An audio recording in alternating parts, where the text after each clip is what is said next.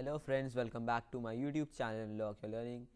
In this video we are going to solve ICSE Mathematics Class 7 Chapter 20 Congruency of Triangles Exercise 20A, and this is the first question, right? So what do we have here? Now you can read the question and it says applying the AAS congruency rule. So basically now we are going to use another rule. We have used so many rules so far, like the SSS, right? This is one rule. Then we have the ASA as well, which is another rule, right? And then the SAS rule as well. Fine. So far we have used these many rules only, but now we are going to use one more rule, that is going to be the A and S. Now what does this stand for? It stands for angle, right? Angle,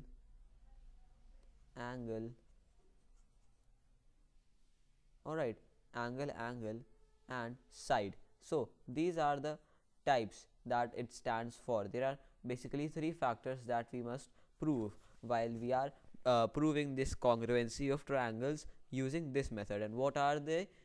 Two angles, one side. Now we have studied ASA as well. Now ASA also stands for angle side angle. Again, two angles in ASA as well.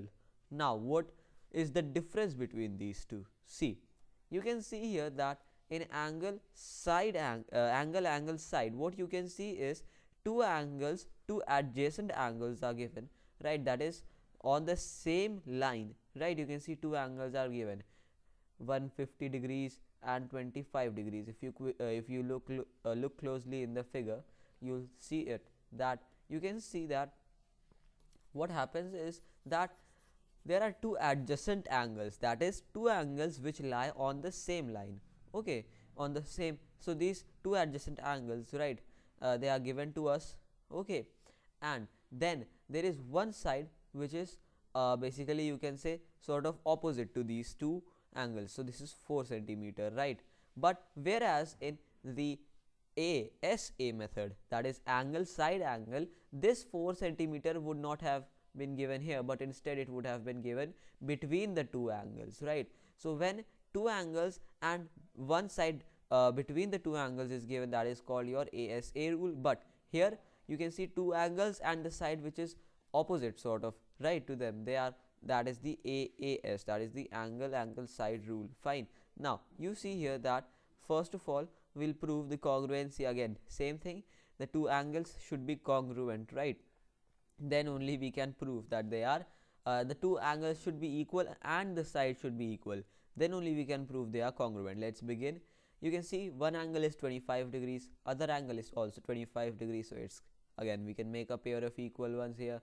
Then 150 degrees and 150 degrees, again we can find equal pairs. And then 4 centimeter and 4 centimeter sides also are of equal measures, hence this angle is congruent. And now we have to write it in a proper sequence, right? These triangles are congruent, so you can write it in any sequence you wish to, okay, but the second triangle that you will name, that should be in a proper sequence based on the name of the first triangle, right? So this triangle is ABC first, so let's start off with the normal traditional name, right? That is triangle ABC, and then the congruence symbol, okay? So triangle ABC is congruent to, and then again the triangle symbol. Now this is where we have to name carefully. See that if you are basically naming your sides like AB first, then the side which you will name first should be the corresponding side, right? Suppose you see that AB, okay, AB is given, there is no length for AB given. So in this figure also you can see there is no length for AB given, but we know that there is 25 degree angle on this, okay, and there is 25 degrees angle here as well. So but you see that then you can see that it has 150, it does not have the 150 degree angle, right? AB does not have 150 angle, but it has 25 degrees. Whereas if we take this RQ, it has 25 and 150 both, so it is not corresponding. But this RQ, right, this RQ has only 25 degree and we do not know the length, so it is corresponding. So we write it as R, Q and then P, right? You can check the sequence as well if you wish to by using the method I told you. First we check AB, then the first two letters of the other triangle, then the last two letters, and then the last two letters of the other triangle, and then the first and last letters of the triangles. Fine, basically this is how we check. And if the measures of the sides are equal, then you have written it in a proper sequence. But if the measures of your sides differ, then the proper sequence, you have not written it in a proper sequence, so then you have to change the sequence of first triangle or the second triangle as you wish. So if you would have written ABC as CBA, reversed it, then RQP will also be reversed. So this is the effect that will happen on the other triangle. Okay, this is what it is. Then next is the second part, right? And what do we see here? That let's quickly see. So you see that the angles given to us are what? One is this right, this is of 6 centimeters. All right, and we can see here that 6 centimeter is the length of the side that is given to us. Fine, this is the length of this side, and then the two angles that are given to us are 40 degrees and 75 degrees. This is in the first triangle. This is the scenario.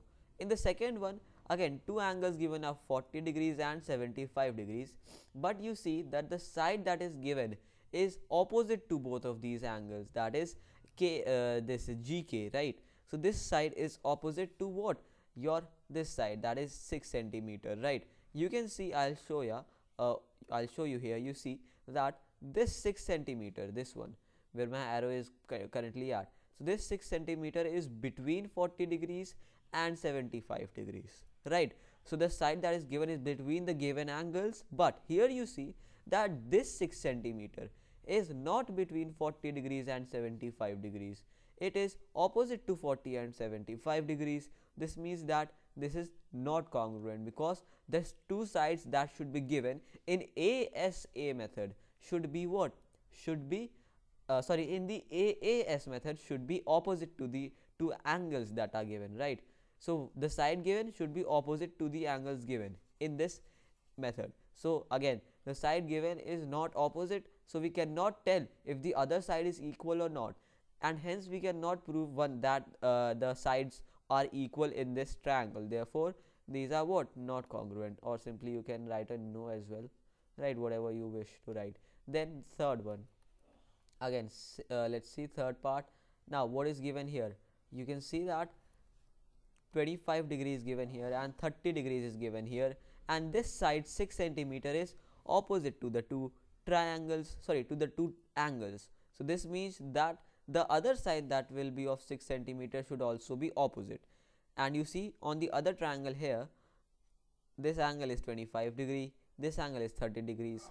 Angles are of the same measure, but this side is also 6 centimeter, but it is between the given angles.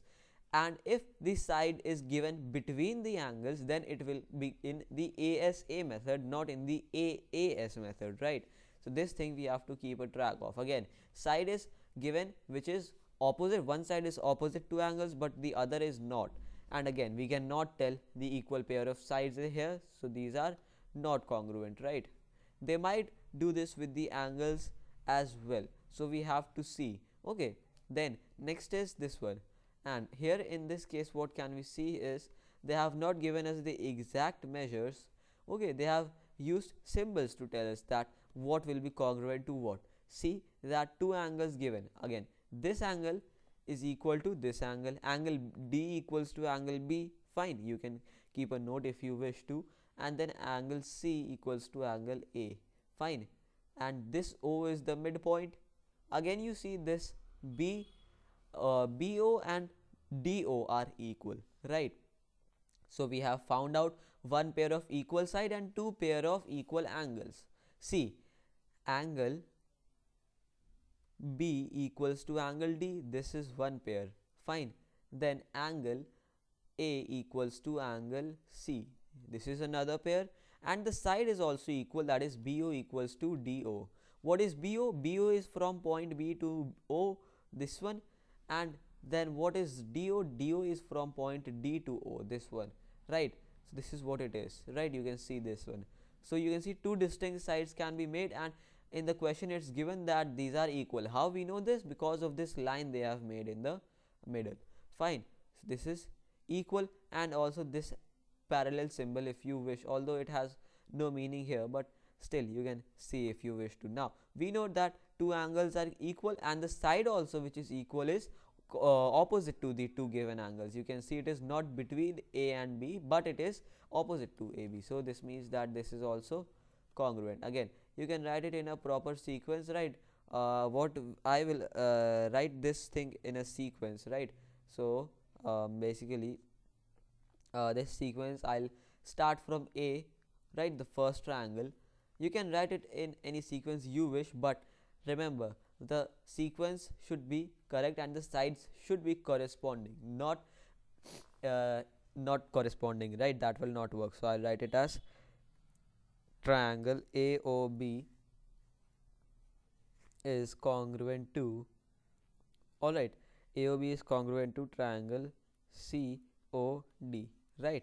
This is the solution. And friends, this is all for today. If you are new to my YouTube channel, do not forget to subscribe and leave a like on this one. Till then, take good care of yourselves and bye bye.